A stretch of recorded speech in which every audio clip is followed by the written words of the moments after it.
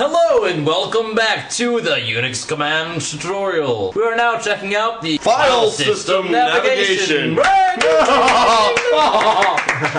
Okay. So there's 5 main commands we're going to go over in the file system navigation. Very, very simple command. And remember how in the first video when I asked you what directory are we in? Yes. Okay, well now I'm going to show you how to figure that out. For all of you Linux newbies running a console, when you first start the console, it's going to put you in a specific directory. And to take a look at the directory that we type this simple command, pwd. Press enter. That shows us right here that we are in the home and Linux, the Linux home directory. The home folder. Alright, what is a home folder? You know what a, don't act like you don't know what a home folder is. In Windows, it's like... Oh no, he's gotta do it, he's gotta do it. It's kind of like the My Documents directory. It's the folder, it's the folder that's correlated with the user who is currently logged in.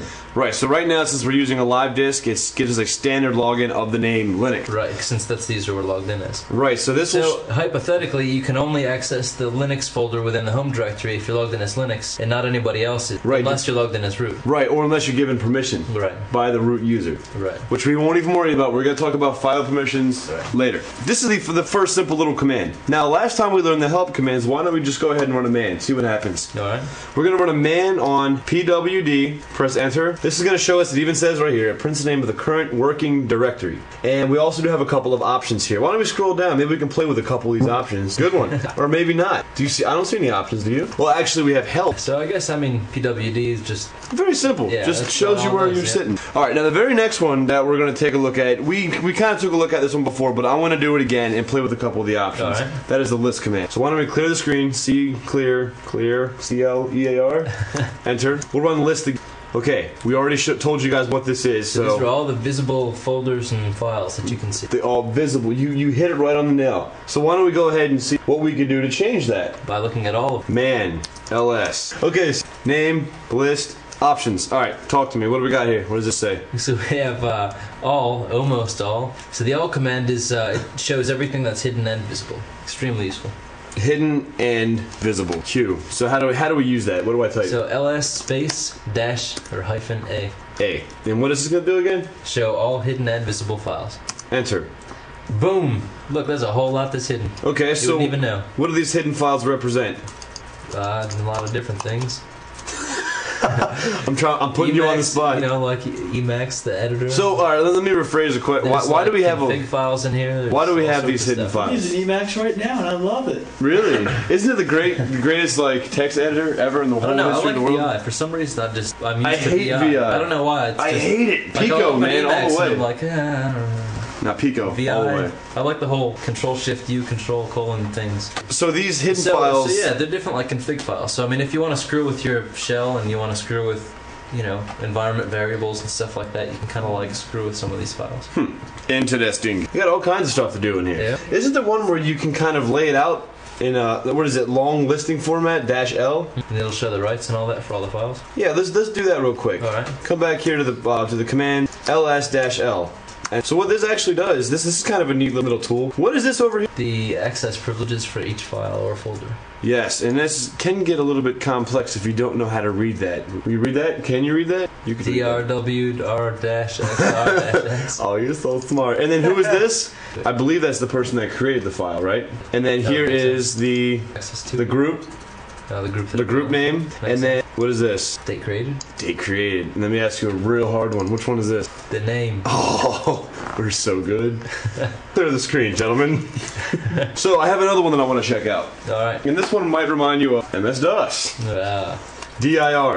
What is this? Didn't we just see this? Right. It's pretty much just an alias. DIR by default gives you the list command -L. So it's for people that are just, you know, force of habit used to DOS. It happens sometimes you're kind of flying around and it just slips out. You're like, yeah, it just slipped out a DOS command. And so sometimes that can happen and you're like, oh, okay, I can keep moving. Let's run a man on dir. Mandir. Hi, Mandir. So we do have options, DIR and options.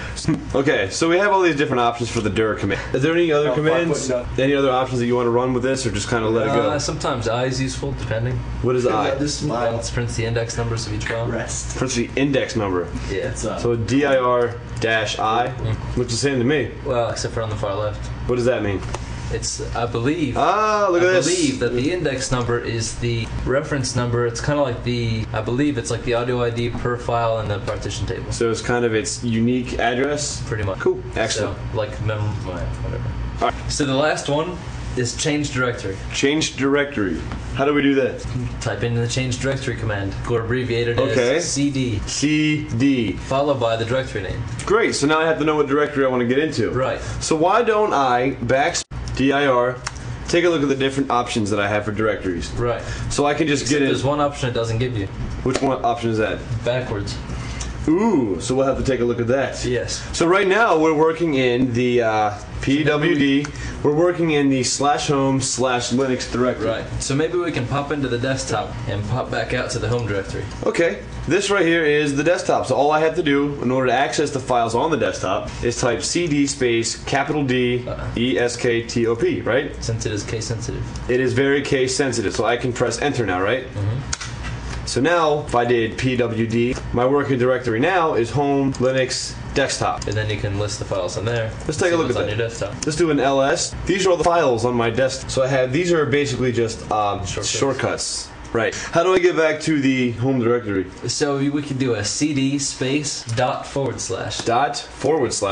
That will go back. Or dot. Yeah, I was gonna say actually CD space .. will take you up a directory. Oh, // is the root. Actually, to get to the root, it's CD space / takes you right to the file system. // I have no idea. CD space .. Yeah, I thought that was the root. That takes you to the home directory. I never knew that. Do it again. See if it goes back one more. CD space ..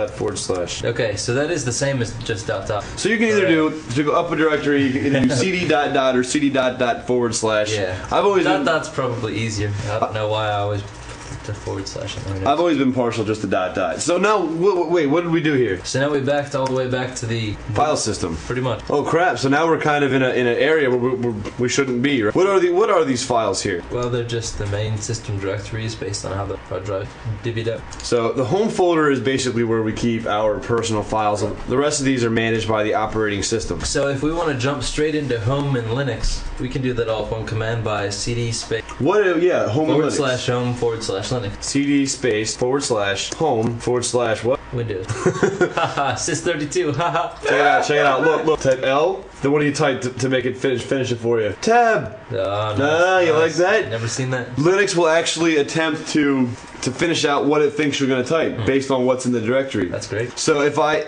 actually wanted to get into that, I could shortcut it CD space / H tab. L tab. And then L tab. Wow. And then if you have a long file name. And if you're used to it, it's just Or just a long way. Chicka. You're there. Press enter. Back in the home directory. Are there any other options with change directory you want to take a look at? Should be fun. All right. The basics of file system navigation have completed. Clear screen. See you in the next.